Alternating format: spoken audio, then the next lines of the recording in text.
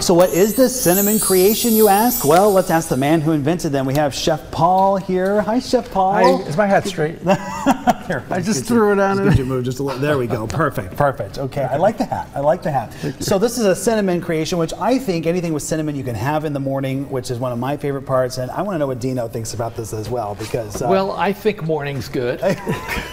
Right? Because if it's cinnamon, it's like a cinnamon roll, which I know you guys also have. We're calling it knots. Why are we calling it knots instead of roll? Because you tie them in a little knot. Because you tie them in a knot. Oh, look at these! Wow! Wow. Look at the cinnamon on these folks. Oh my goodness! What do you put on top? We put this. Of course. Yeah. Should I put it on for you, or you do it? Oh yeah, absolutely. Yeah, this is my favorite part. We just gotta watch this. We're gonna watch this. This is very creative. Look at this. Excellent. Really perfect for morning. Perfect. And we open at 10 a.m. At 10 a.m. We're on Main Street, which is great. Branson. Yeah. 104 East Main Street. Nothing like a cinnamon knot. Nothing like a cinnamon. Wonderful cup of coffee that we have. To start the day like that. I mean, I can't think of anything better. It really is. Look how that just drizzles. It's just kind of mesmerizing watching you do. And by the way, folks, if you're like, I would love to be able to wake up with one of these in the morning, and I'd love to be able to meet the man himself. You're making yourself available to people now. Yeah, I'm actually delivering these to your house. Yeah. That's how available I am. He wears kind of a matching hat like like Chef Paul's here. No, on Tuesdays, every Tuesday from 12 to 2, I'll be making an appearance at the cafe. I'm there on and off anyway. Yeah, yeah, thank you. But this time I'll be able to stay there for 2 hours. I'll put it aside on my calendar, and we'll sit and chat, and I'd love to serve you. I love to serve. Yeah. When I walk on stage and I play the piano, I feel like I'm serving the people, musical experience.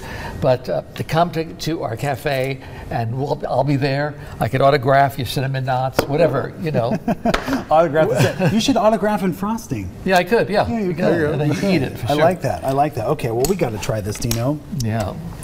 And I think because there's nothing better than a cinnamon knot to start the day off, folks. Oh, my goodness. There's not.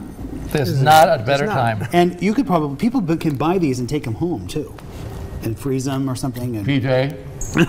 How do you feel about this, Dino? I have had cinnamon knots all my life. And this is not. Where am I going with this? Like the wet knots. Help me. And this is not like anybody else's. Not like anything I've ever tasted before. I think we need some tasting music because I want to finish this cinnament knot. You want me to go? Oh, yes. I see. I get it. Play something slow and chewy. Yeah. Well, like Dino mentioned, folks, Tuesdays is a great day to go to the cafe. He's going to tell you about the times over at the piano. But, folks, we've had a lot of different recipes right here on Delight in Every Bite.